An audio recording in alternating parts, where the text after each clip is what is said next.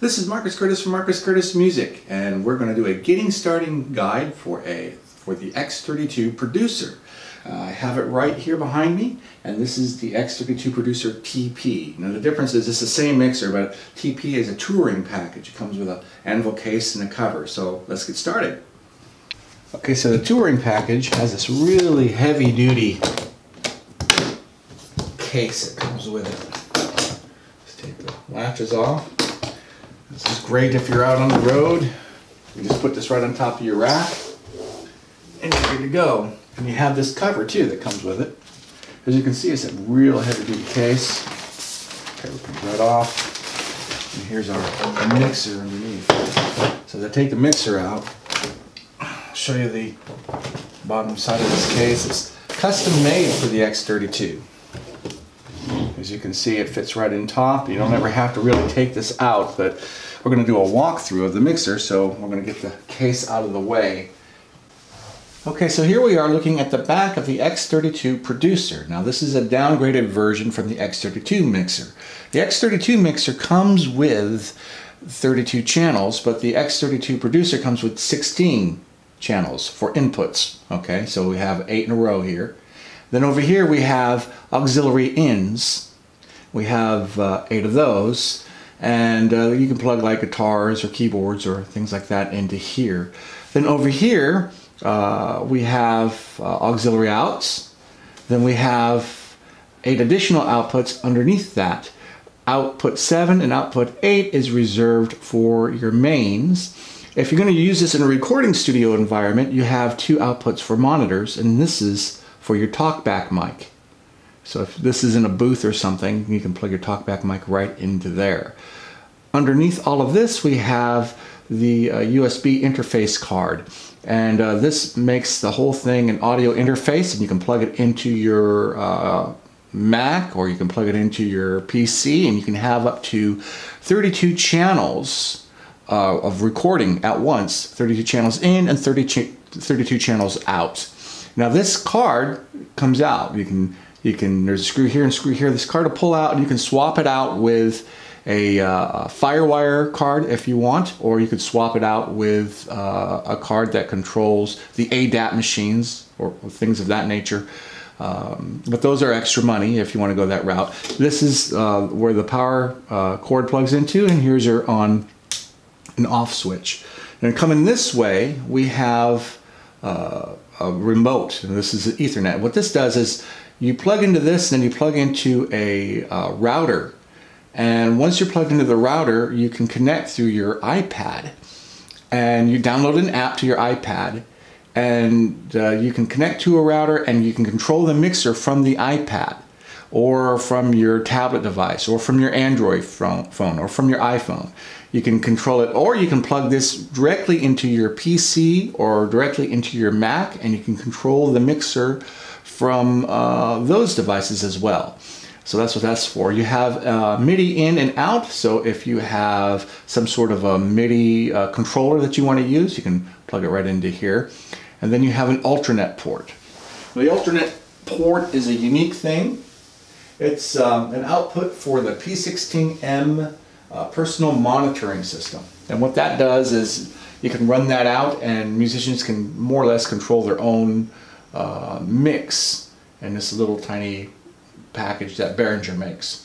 Then right next to that is the AES output. So you have a side A and a side B. So let me show you what this does. With the AES outputs, you can take the SDP Cat5 cable, which is a shielded cable, and you can plug this box into it. This is the SD16 box, and this will just plug in right into one of these ports. Now it doesn't matter if you use an A or a B, just plug it in any port you want. And what this does is this gives you an additional 16 channels of inputs, and it gives you 8 outputs as well. And so now you have as many outputs and inputs as the X32. You also have more alternate ports on the side here, so you can plug in additional monitoring systems. Now on the side, as you can see, I don't know if you can see that very well, on the side we're going into side A. Then you have a side B, and this is so that you can daisy chain these things together. So you can daisy chain them together up to 3. And this cable, this initial cable, can be up to 330 feet long. So that means that you don't need a snake. Instead of using a snake, you just drop one of these boxes on the stage somewhere, and it prevents you from having to use your 16 inputs on the board. So you have a total of 32 now. And this is made to be dropped anywhere on the stage so that musicians can plug right into that. And on the side you'll see a power switch and a power cable for that. Then over on this side, as you see, a dip switch. If you do plug in, let's see if I get a better angle. If you can plug in more than 3, or you can't do any more than 3, but if you plug in 2 or 3, you use this dip switch here. Then you have a USB, and that's for firmware updates on the box. So if you need to do a firmware update, your USB cable will plug right into that. So that, take this out, and that is it for the back of the mixer. Now let's go ahead and check out the front. So here we are looking at the top of the mixer, okay? These are all the faders, 16 of them total. Now there's 2 sides to this. These 1 through 8, these are all your inputs. And 1 through 8 over here, these are all your outputs for the mixer. Here is your master fader right here. So the way you navigate this board is fairly simple. Everything is in groups of 8, okay? So we are right now on channels 1 through 8. And so if we want, say, channel 7, okay? There's channel 7. It's 6, 5, 4, etc. This button right now selects it from channels 9 through 16. Okay, this button right here, channels 17 through 24. Now 17 through 24 aren't physically built on this mixer, but these buttons will also control if you have, for example, the SD16. So these sections will control the inputs on that device. Okay, so if you're on channels 1 through 8 and you have different types of mixes here, then you go to channels 9 through 13. You can have something a little bit different, say 17 through 24, you know, same thing, and 25 through 32, roughly the same thing. Okay, so every time you hit that channel group, it automatically switches the faders.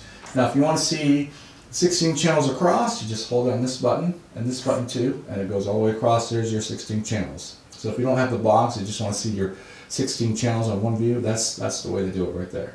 Okay. So each channel has a solo, of course, and a mute. All right. As you go down, you see auxiliary inputs 1 through 6 and the USB record. Okay. This does record, and we'll get to that here in a minute. This is your effects returns. This is the bus master. This is the outputs 1 through 8. And this is the bus master outputs 1 through 9. These are your effects returns right there. Okay? So this is the input section. The output section has a few different features. You have, first of all, the sends on fader. Now this feature allows you to build a powerful dedicated submixes for monitor and second zone feeds, all without affecting the front house mix levels. Okay. Now the X32 Producer allows you to send your choice of signals to any auxiliary or output bus and then dial in the perfect mix via the channel faders. Now the console remembers where you set the faders and instantly recalls them when you select a bus for quick adjustments. So it allows you to set a separate mix to the buses. So DCA stands for Digitally Controlled Amplifier, and those are groups allow control over several signals at once without actually mixing them into the subgroup buses. So the X32 Producer's 8 DCA groups let you control multiple signals via a single fader, such as an entire drum mix, or the horn section, or backup vocals, so you get the idea. The DCA control affects the front of the house mix only, while allowing the individual buses to remain unchanged. Now the result is a customizable workflow that provides maximum flexibility but still allows individual buses and subgroups to serve the purpose they were intended for. Then here's your bus outs 1 through 2 and bus outs 9 through 16. The reason why the outs are over here is so that you could select 1 through 8 and 9 through 16. You can see all the way across. Then you have the matrix main view out as well. Okay, so that is the fader section. So this is the channel strip for every input channel on here. Okay, so if we hit channel 1, this is a channel strip for channel 1. If we hit channel 2, it now becomes the channel strip for channel 2, and at channel 3, it now becomes the channel strip for channel 3, widget daddy, etc. Okay, so no matter what channel you're on, this becomes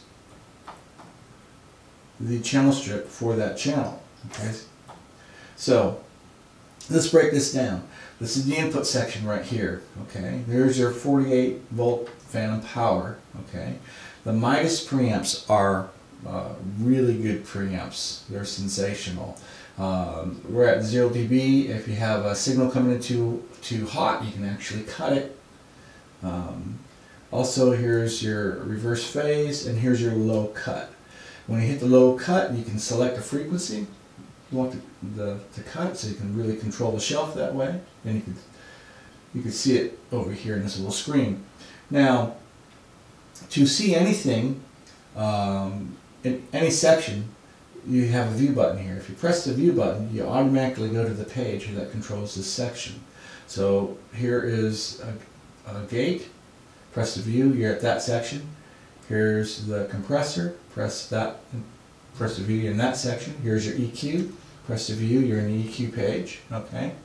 Here is the bus send, and here's the main out. So all you gotta do is press the view buttons to navigate to the page instead of trying to use these buttons and find your location. Okay, so let's go back to the input section and we'll continue to break this down. So we have the low cut in, and we have the frequency that we can dial in. We can also do it over here. See, you can see it move sort of over here. So these basically fine tune this section. Okay, I'll explain as we go further on here. Okay, now if we go down here to the gate area, okay, now we just engage the gate, hit the view section, and the page comes up for the gate. And we can control the gate by this little knob here, or we can control also by here. Your attack, release time, all that kind of stuff is controlled by these knobs right here. We want to go to the compressor. Just engage the compressor like so. Hit the view button, and now we're on the compressor page. And you have threshold, you have attack, you have release time. You know, all the functions you would find on a compressor are right in here. Okay. Also, we're going to go to the EQ section. Same thing. Going to hit the view button that pulls up the EQ page. So let's see. That's a low frequency there. Okay, right down. Now you have 4-band EQ here. You have low, low to mid range, high mid, and high. So on this, these 3 knobs and these 2 buttons will control the low frequency. Go to mid, low mid. Now they control the low mid. Now they control the high mid, and now they control the high. So you can change your EQ type by this mode button here. And we have a shelf on the low end, and we have, like say, a bell curve. Okay, this is the gain. We can increase it or decrease it, and you can see, I don't know if you can see it on this, but it goes up here. And then we have our bell. We can widen that or narrow it. We can cut it or we can bring it down. And once again, you have these knobs over here that fine tune and adjust EQ as well. The next, after that, we have the output section. This will send a signal to the main fader right there. And then we hit the view and we can see the output section. Here's our pan, left and right. Here's our mono level. If you want to send it to a monitor, here's a mono level. Here's our mono bus. Okay. And here's the view for the bus sends. Okay. And there's our view for our output section. Okay. This section right in here is our recording section. You see a little USB input right here. You put a thumb drive in here, and we'll hit the view button, and you can see you can record your mix onto that thumb drive. And that's only a 2-channel recording, stereo left and right. That's it. It's an audio interface. There's an audio interface on the back that you can plug in, but this USB is only for a thumb drive to record your mix, and that's it. It also is the area you would do a firmware update. You would download your firmware and put it on a thumb drive, stick the thumb drive in here, and do your firmware update this way. I'll show you how to do that in a later video. And then this section here is the talkback section. And so if this is in a recording studio setup and you have this in a booth, this is what you would use for your talkback section. And of course, this has a view button as well. Okay. Down here are the assign buttons. Okay, and there's 8 buttons. Okay, but there are 24 actual assign functions. We'll get to that here in a second. Now, these assign buttons basically work as follows. You can adjust parameters on effects. If you want to adjust the delay tempo, for example, you can have one of them blink and you can do a tap delay. You have to set it up, but it'll be a tap delay if you want to turn off, like say, a reverb unit or something. These assign buttons will adjust parameters within the effects. They do a number of other things, so that's the primary purpose. Now there's 24 assignments, and what you do is you hit the view button and you go to the view page, and you can see there's set A, set B, and set C. So you can actually have 3 groups of 8 assign buttons, giving you a total of 24 assignments that you can program within the mixer itself.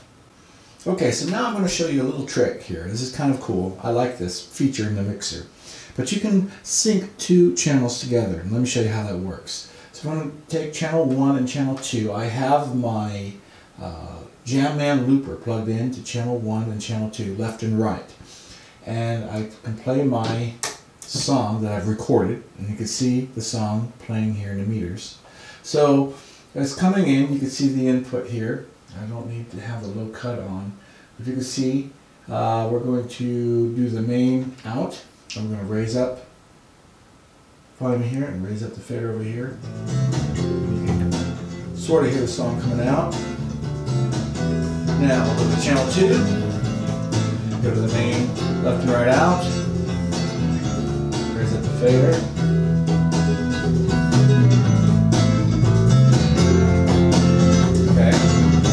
So, to make this sound right, I would pan channel 2 right and pan channel 1 left. But what I'm going to do before I do that is I'm going to link them together. This is how you do it. Shut this off. Now, all you have to do is go to the view on the input page. And you can see over here, there's a little thing for link, and you just push down this button. It says, do you want to link channels together? And I want to hit that button for yes. Now both these channels are linked together. Doesn't matter which one you highlight. When I hit the solo, see they both go on. When I hit the mute, they both go on.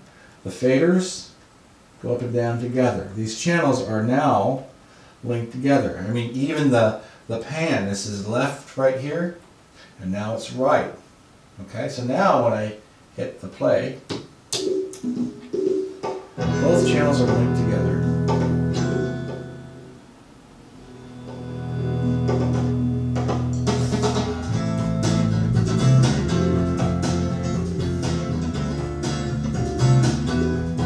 That's a really cool feature. So if you're plugged in stereo somewhere and you're using 2 channels for stereo input, you can link both channels together.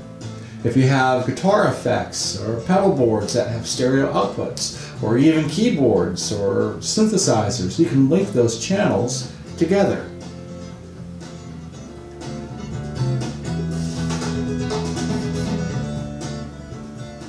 Okay, so this is a song I recorded in the recording studio, just kind of messing around a little bit.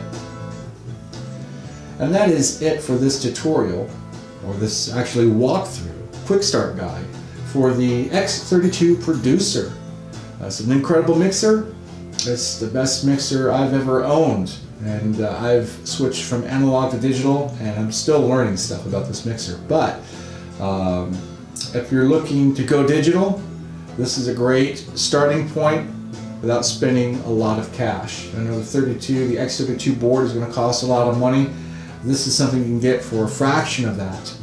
And I highly recommend this Behringer X32 Producer mixer. It's awesome. Thank you for watching. This is Marcus Curtis from Marcus Curtis Music.